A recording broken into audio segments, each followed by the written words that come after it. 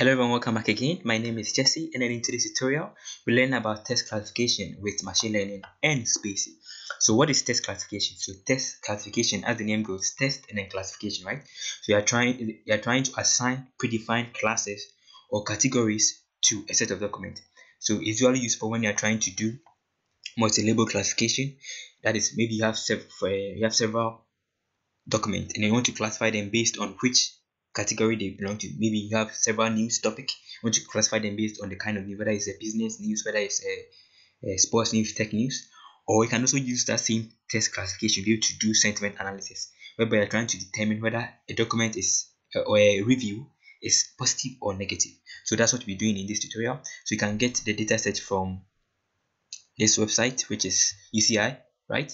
So this is already a labeled dataset. So we'll be using that labeled dataset to to build our model and then to do our test classification.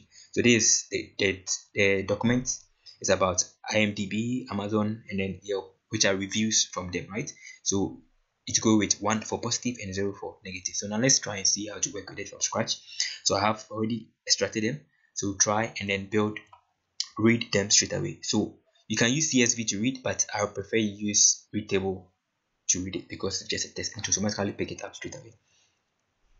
Okay, so after that, you're going to merge them together because there are 3 different data sets. To merge them together to form one big data set and use it to work. So I'm going to concatenate it to build a frame of DF Yelp, DF IMD, and then DF Amazon. And then after that, I'm going to rename them because if you check for the names of them, they are different names, right? They do not have purpose names. So let's check it and see. If I check with the names of this, so DF Yelp dot column, right? Columns.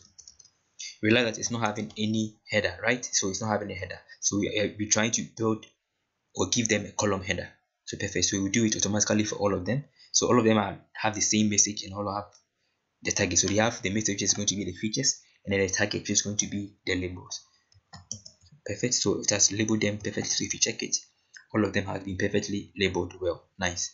Okay, now it's better we try to build a key to make it easier to be able to search where all the Yelps are, all the IMDb reviews are, and where all the Amazon ones are. So we just build a list of the keys. Then we're going to concatenate the data set. So we'll be concatenating the frames, the data frames we have created, as well as the keys to make it easier to read. Perfect. So now let's check for the shape of it. So if you check for the shape, you realize that you have about 2745, which is interesting. And then we can check for the head of it, and it's perfectly working well. So you realize that it is actually based on Yelp, which is the key itself, and then the message is going to be our features and our target. So 0 for negative and then 1 for positive. So you can save it inside a CSV file so that you can use it to work later. Okay, perfect. Now let's start and see how to clean our data set. Check for missing data and then inconsistent column names. So when you check for it, the column names are okay, and then we can check for missing values using df isNull.issum to check for the total sum of missing values for each and of the columns. And then there's 0, which is interesting, and the data type is integer, so that means it's quite easy for us to work with. Okay, now let's see the part of SpaCy, how SpaCy plays in this aspect. So we'll be using SpaCy to remove all the stopwords and then to lemmatize it. That is, we are trying to normalize our sentence to make it easier to build vectors on our dataset. So we just import SpaCy, and then from spacy.language.en the stopwords, we're going to import the stopwords, right? So we build an NLP object, and then when we build an NLP object, we're going to build a list of stopwords to use to filter our dataset. So it's going to be stopwords is equal to list and then the stopwords, right? Okay, so perfect. We have built our list of stopwords. So if you check for the stopwords, you realize that there are several of them, which is quite plenty. Okay, so there are several of them, which is quite plenty. So let's see. Now we are trying to the next job is to get the lemma of the word, right? The reason we are lemmatizing is to make it more easier, to reduce a lot of noise and to make it easier for us to build vectors, the most important things inside our document. So we just create a normal NLP object of a document. So this is how Johnny Walker was working. He was also running beside the lawn. So we check there's a punctuation here, so we'll check around to remove all of these unnecessary stuff if they are truly not necessary. So first of all, let's lemmatize it So you lemmatize all our tokens. So for word in docs, print the word, which is the token itself, and then the lemma of that particular word. So this is to give us the string representation of the entire word, right?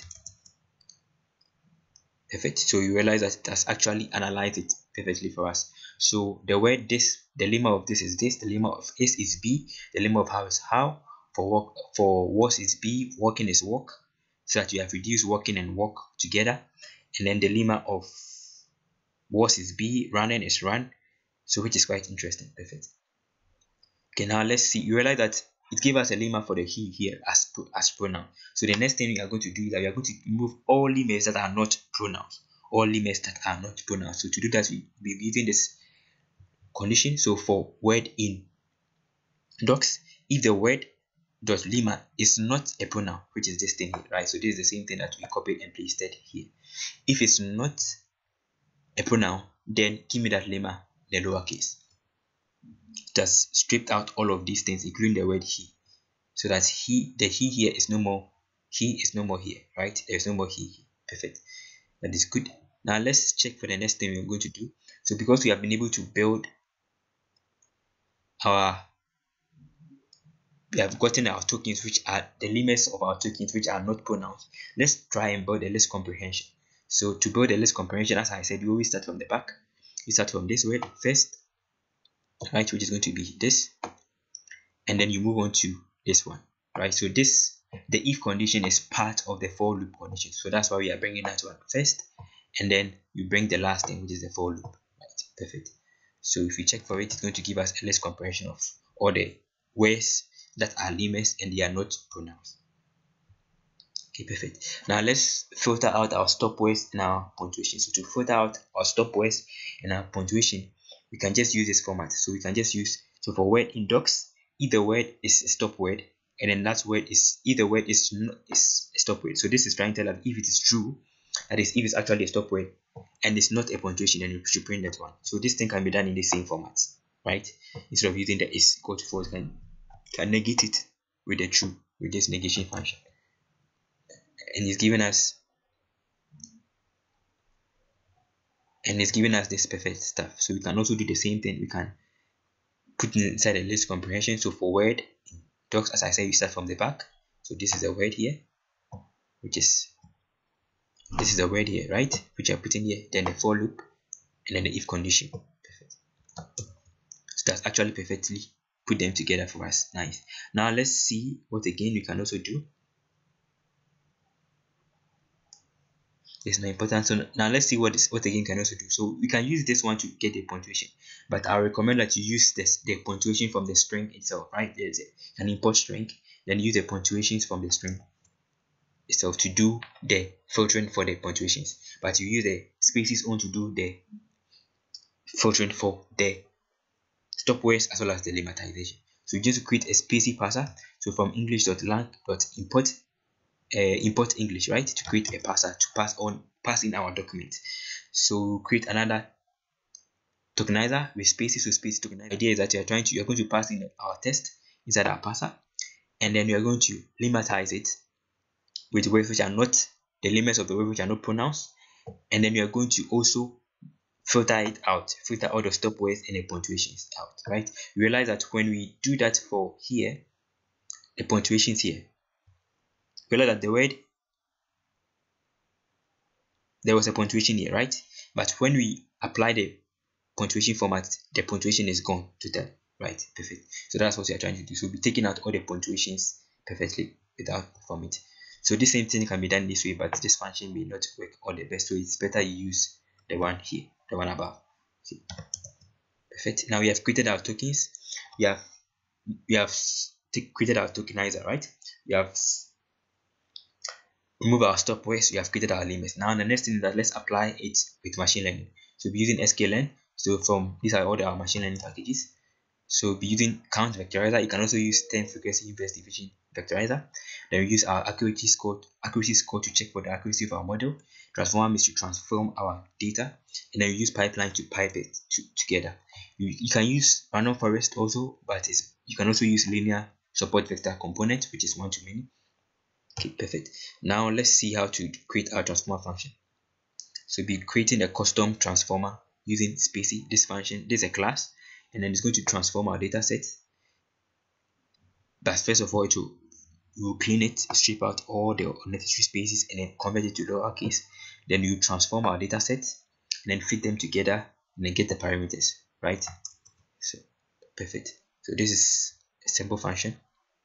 Now let's move on to our vectorization. So to vectorize it, we're going to pass in our tokenizer with our custom SpaCy tokenizer, right? You can use the default one, but it's better because we are trying to see how SpaCy work with it. We try and use SpaCy's own, and we build an n-gram of 1:1, and then we use our classifier, right, which is a linear support vector component. And now you can also use our term frequency division. You can also use that same thing, but let's use with the count vector that is still going to arrive at the same point. Okay, perfect. Now let's split our data set into training and then testing. So this is going to be our function. We're going to import train test split. Then this is our labels. So S is our features, Y is our labels. Perfect. Now let's split our data set. So trained, we have an S train, S test, Y train, and then Y test, and I'm going to split it on 2080 or 8020 on a random state of 42. So after splitting our data set, we can now actually apply our vectorization, our tokenization, and our classification. So we do them all together with the pipeline which we imported from sklearn. So first of all, we're going to pipe all the tests, right? Our test to the predictor, which is going to tokenize and tokenize them, clean it, and tokenize it. And then we're going to use our vectorizer to build vectors, word vectors, and then we're going to use our classifier to build our model to predict it perfectly. So it will take some time. So now let's fit our data together. So our S train and our Y train to take some time to build.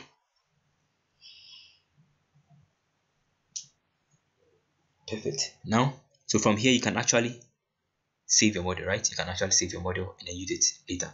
So now let's apply it on the sample prediction on our S test to check whether it's going to be accurate. Perfect. So we can check for our prediction.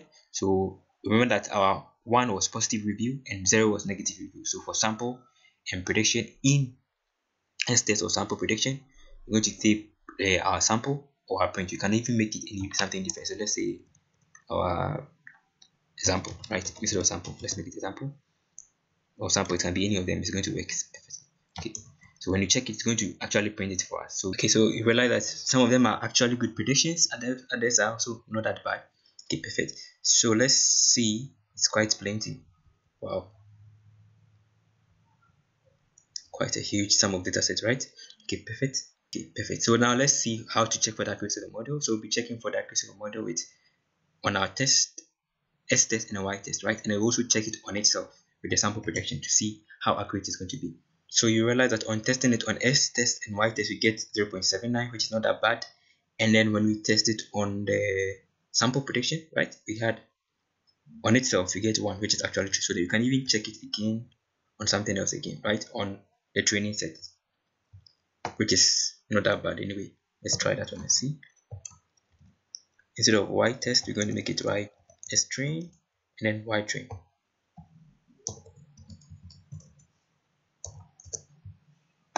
So let's try that one and see. Perfect, which is not that bad, right? 0.98, which is not that bad. Okay, so now let's see something. Let's actually use a random view to check for it, right? So this was a great movie. It's a random review. It's a random review, right? So you just predict it and see. It's important that you put inside a square, right? Then it's giving us as 1, which is quite interesting, which is a positive review. Now let's give another sample of reviews. So we have I do enjoy my job. I do enjoy my job. What a poor product. I will have to get a new one. I'm feeling amazing, right? So these are 3 reviews where everybody knows that this is going to be a negative review. This is going to be a positive and a positive. So now let's predict and see. And perfect. So this is a positive review, this is a negative review, and positive review. So that is the main idea about using text classification with SpaCy and then machine learning to be able to predict a review, right? To do text classification, do sentiment analysis. So this thing can be done on a very big data set if you have several categories or several classifications. So you can also use term frequency inverse division, which will also work the same way. So thank you for watching. If you have any question or contribution, you can just put it inside the comment section so that everybody can benefit. Please don't forget to subscribe. Stay blessed.